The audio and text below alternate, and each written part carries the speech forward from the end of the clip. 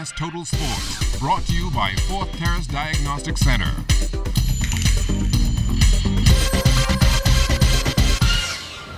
Welcome to sports, everybody. The B3 Ace is getting ready to send a team off for a major international competition. We get that story tonight from Kelsey Johnson. The World Indoor Championships team will be released this week by the Bahamas Association of Athletic Associations. The team, which will head to Poland for the March 7th through 9th competition, was submitted to the IAAF ahead of Monday's entry deadline. That list includes Chris Brown, Ramon Miller, Alonzo Russell, O.J. Ferguson, Andretti Bain, Latoya Williams, Warren Frazier, Adrian Griffith, Donald Thomas, Michael Matthew, Shaniqua Ferguson, and Shanae Miller. It was reported that all team members have already been contacted by President Mike Sands, who wanted to confirm the availability of athletes, especially those competing on the collegiate level. Russell and Ferguson may have to forego the World Indoors and represent their colleges at the National Junior Collegiate Indoor Meet. The good thing about events such as World Championships as this, right, there's qualifying standards. So you either would have made the standards or you would not have made the standards. So the selection process is basically a formality whereby we identify those persons that would have competed this year and would have met the standards this year, meaning indoor championships, and would have met the standards. And then it's just a process of ratifying the team. The qualifying standard in the 60 meters for men is set at 6.65 seconds and 7.32 seconds for women.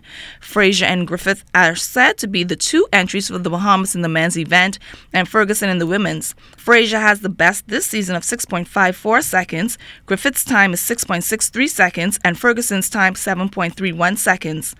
Miller is the sole qualifier in the women's 400-meter event. She stopped the clock at 52.34 seconds. The male quarter-milers needed to dip under the 46.8 seconds marker to qualify. Brown leads the list of qualifiers with a time of 45.93 seconds. William has the season's best of 46.2 seconds. Russell's time is 46.4 seconds, and Miller stopped the clock at 46.55 seconds. Bain, Matthew, and Ferguson are alternates of the men's 4x400-meter relay team.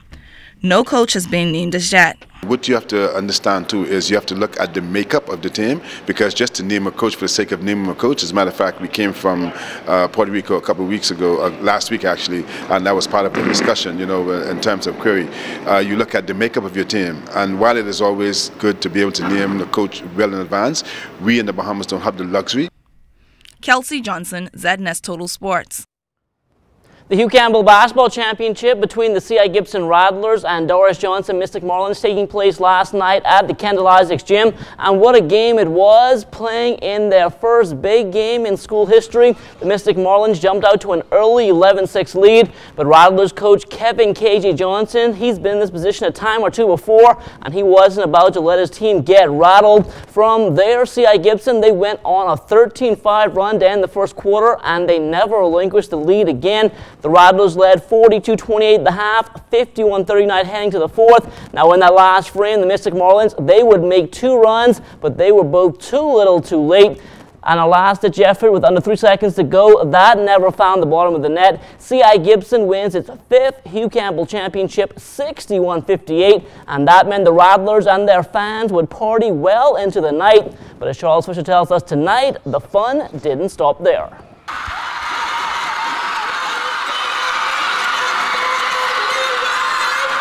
After winning their fifth title last night, the celebration continued on Marathon Road at the school's campus. Teachers seemed to be more excited than the students all into this one. Then, it was time for the players and students to have some fun.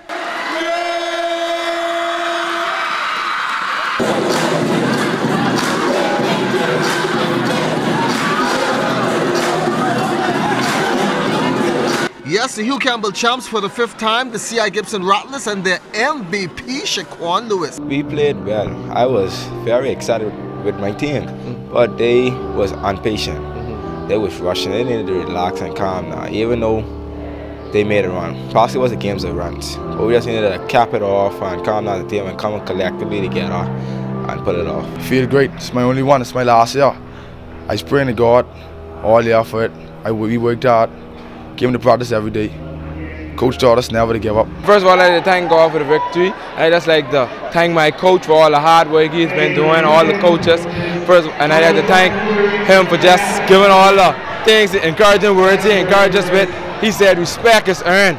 And that's the only way we won that tournament, by earning our respect and by going on the court and leaving it all on the court. And we came with the victory, and I'm overwhelmed with excitement. We work hard all year long, and we just listen to our coach, and we just came up with the victory on top. Principal Umbler indicating that the big celebration will happen sometime next week, but it's still time to bask in the glory after last night. This is my first one, so I hope to have a couple more coming this way. In C.I. Gibson country, where the trophy for the Hugh Campbell Basketball Championship will reside for another year, I'm Charles Fisher. All right, thanks a lot, Charles. Moving away from basketball now, practice sessions underway for our men's national softball team. That team will travel to Cali, Colombia in late April in hopes of qualifying for the CAC games in November. And just like the coaching staff, the players also expecting good results. Our major strength is that we're very athletically inclined. Having the young, the youth, the talent, all of that is in place. It's just lacking a little bit more of veteran exposure. So I guess with the training and the practices and the coaches them guiding us the right way, we should have all of the tools we need to be successful when we head to Colombia. Got some of the good best players around. I mean, I think we could work together and do well.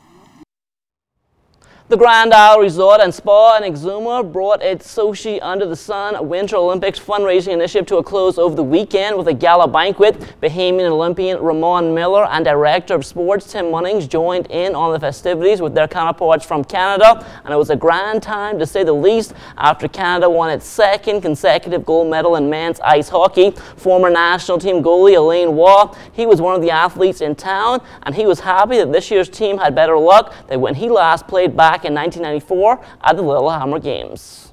We played Sweden in the finals for the gold medal game, and we lost in a shootout. It was a tearjerker. I guess you would say that's the pinnacle of your career. Yeah, I would say that it's definitely up there as far as accomplishments for me hockey-wise, and I was lucky enough to be drafted in the NHL and be in the NHL for a few games, but never enough to make a long career out of it. So I played a lot of my pro career in Europe after the Olympics. Why couldn't you make it in the NHL? You know what? I was a goalie, and I don't know. I guess maybe I wasn't quite good enough. The start of the 2014 NFL season just over 6 months away, and according to Bahamian descendant and wide receiver for the Washington Redskins, Santana Moss, he says the end goal remains the same as it's been for the past 13 years. You always start the season off saying you want to win a Super Bowl. You know, every team in the league said they're going to be a Super Bowl champ. But, you know, it's levels to get to there. You know, it starts right now, in off season. You know, you have to train, you have to prepare, and you have to come together as a team and know that that goal that you putting up on top of that table is something that's reachable. And when you do that, then it's time to go out there and play. And as long as you go out there with that mentality every week, you know, you have a chance. But, you know, like I said, there's only one team that's going to come out champion, so you're just hoping almost to be that team. And that will do it for sports, but don't go anywhere. There's more to come after the break.